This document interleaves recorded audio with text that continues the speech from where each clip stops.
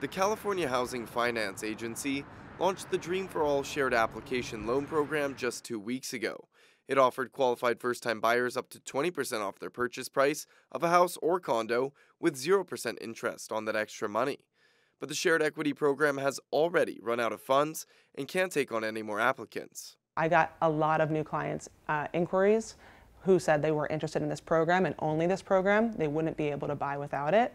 And those clients, plenty got pre-approved, but unfortunately the funds ran out so quickly that a lot of clients didn't get to take action with it. Real estate broker Ali Ergaby says it's a particularly attractive program compared to other similar offerings.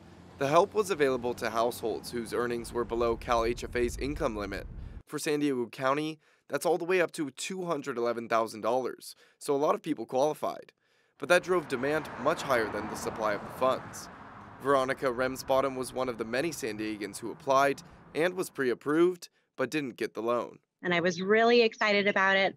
As a single mom, I've been looking to get pre-approved and into my house since 2018, and yet it just keeps getting delayed for one reason or another.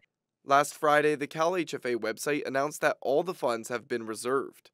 Ergaby says she's telling her dozens or so interested clients that all is not lost, even though the funding is gone for now. There's a lot of clients who had hope that this was going to be possible for them, and then they're losing hope, like, okay, now I'm out of the market again now, right?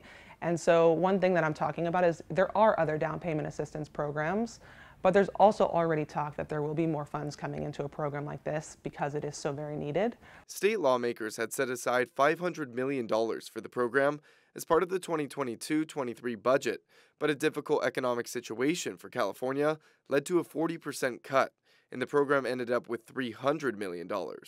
That was expected to assist about 2,500 homebuyers.